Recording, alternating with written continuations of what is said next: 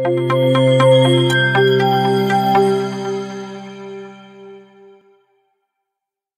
is Dr. Someshwar from Shield Healthcare. I hope everyone doing good. And I welcome you all on to the Menopause series by Dr. Payal Bhargava, a co-founder of DivineMagic Foundation. Before starting the talk, let me take privilege to introduce Dr. Payal Bhargava ma'am, who is a postgraduate diploma in ART from and reproductive medicine from Kiel, Germany. And she did her fellowship in infertility from IMA Hyderabad, and she is a life member of IMA, Menopause Society India, and PCOS Society India. She is a member of Managing Committee of PCOS Society India and co-founder and director on board XPS Analytics Private Limited, and consultant at Sri Krishna Diagnostic Center, and also consultant at Pranada Hospital, Hyderabad. And she is a co-founder for DivineMagic Foundation, a public health and awareness initiative working at grassroots level and digitally through its YouTube channel. Now, without much further ado, let me turn over the time to Dr. Payal Bhargava to take over the session. Good evening all, and welcome to our 5th episode of Sailing Through Menopause. In the previous video, we discussed how exercise helps elderly to have a better quality of life. Today, we'll be discussing about how to prevent a fall in elderly staying with us in our house. We have seen and heard many elderly women falling and having a fracture, leading to bed sores and ultimately death. So today, we'll be discussing on how to prevent a fall in an elderly woman. Welcome for today's session.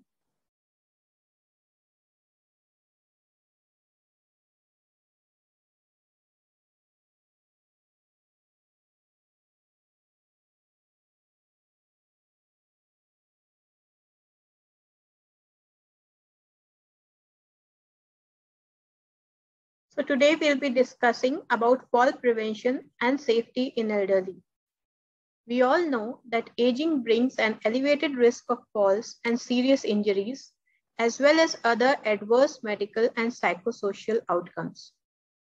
Balance training and other forms of exercise should always be viewed within the context of a multifactorial approach that is tailored to address the deficits and risk factors that apply specifically to the individual. Wherever appropriate, other intervention options, example, treatment of medical conditions, changes in the medication regime, changes in footwear, prescription of sensory aids or assistive devices, environmental modification, hip pads, emergency response systems, should be explored in tandem with an exercise program.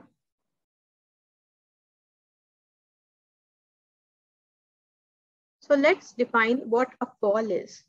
A fall is an event which results in a person coming to rest inadvertently on the ground or floor or other lower level. Each year, 1 out of 3 adults aged 65 and older falls according to the CDC. Falls are equally common between men and women, but more likely to result in injury in women.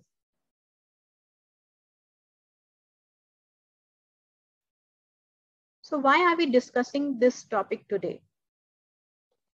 A fall leads to restriction in daily activities, loss of independence and autonomy. It leads to pain and suffering, hip fractures, traumatic brain injuries, upper limb injuries, trauma, fear of falling, loss of confidence in an older woman, and ultimately it may lead to death. A fall leads to physical injury and physical impairment. It leads to more of hospital admissions and health insurance cost, financial and medical cost and medical efforts for fall treatment, loss of independence for mobility, moved into residential care center. Psychologically, the fear of further falls, distress, and embarrassment harms a person. So let's see what are the potential high-risk populations which can lead to fall.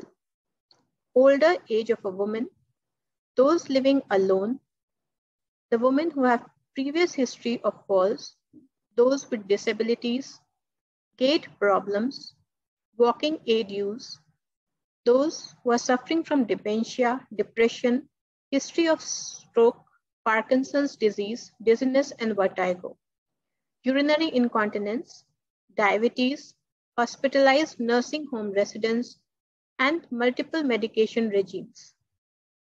So all these women are more likely to have a fall. Now the fall has multiple reasons.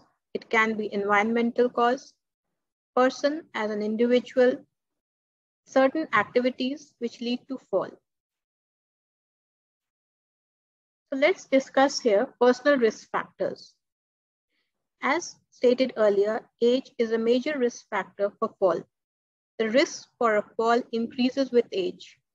Normal aging affects our eyesight, our balance, strength, and ability to quickly react to our environment. Lack of exercise leads to decreased balance, coordination, and bone and muscle strength. Excessive alcohol intake, smoking, decreases bone strength. Alcohol use can also cause unsteadiness and low reaction times. A poor diet and not getting enough water will deplete strength and energy and can make it hard to move on and do everyday activities. There are multiple risk factors at home which we should take care if we have an elderly person in our family. So as stated earlier, patients with one fall have a 3 to 4 risk of another fall within 6 months. Now, falls are usually multifactorial. Frail elderly people often develop low BP or hypotension during common everyday situations. Posture change, medications, dehydration will all lead to low BP, which may reduce brain blood flow, causing dizziness, falls, or fainting. Now, reducing the risk of hypotension may help prevent injuries, emergency visits, and hospitalizations related to falls. So we have a beautiful diagram here depicting how to prevent falls, at least in 30% of people. Make your home a safer place. Install handrails on staircases. Pick up clothes lying on the floor or here and there in the house. Clear away loose cords. Use non-slip mats in shower. Add more lighting. Declutter your kitchen.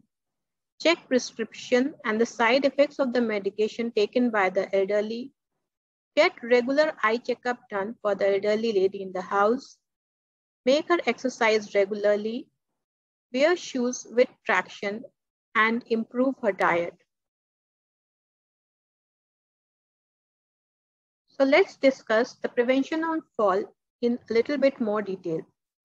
Since most falls occur at home, let us examine some simple precautions to take to make things safer at homes. For the flooring, check for loose rugs, runners, and mats. Be aware of uncarpeted, slippery areas.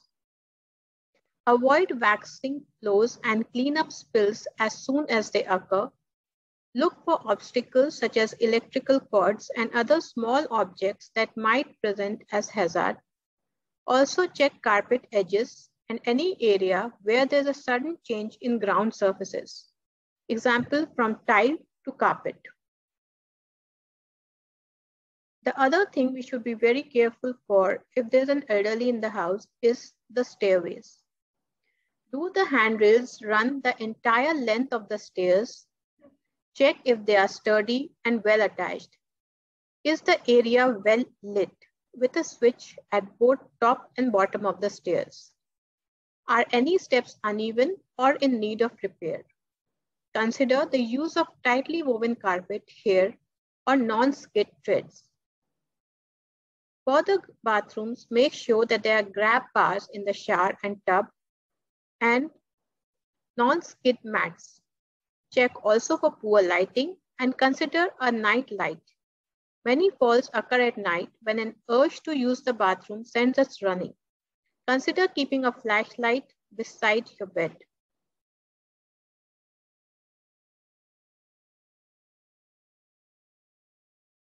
For the kitchens, avoid placing frequently used items in hard to reach areas or areas where they have to bend over. Better to place items within easy reach. A little bit about the exercise again. General exercise reduces the risk of falls, and that exercise programs that include balanced components are most effective. Exercise interventions can be grouped into 6 categories: gait and balance training, strength training, flexibility, movement such as Tai Chi, general physical activity, and endurance. Coming to the medications, most of the elderly are on multiple medications. Some may be getting sedatives, antidepressants, and antipsychotics. All these contribute to fall by reducing mental alertness, worsening balance and gait, and causing drops in systolic blood pressure while standing. Additionally, people taking multiple medications are at a greater risk of falling.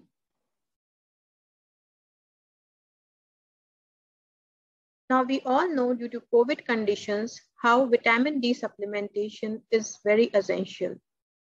The older patients in our house may be given vitamin D supplements for fall prevention, which can be given daily, weekly, or monthly with a dose adjusted upward to achieve the dosing equivalence for at least 800 units daily.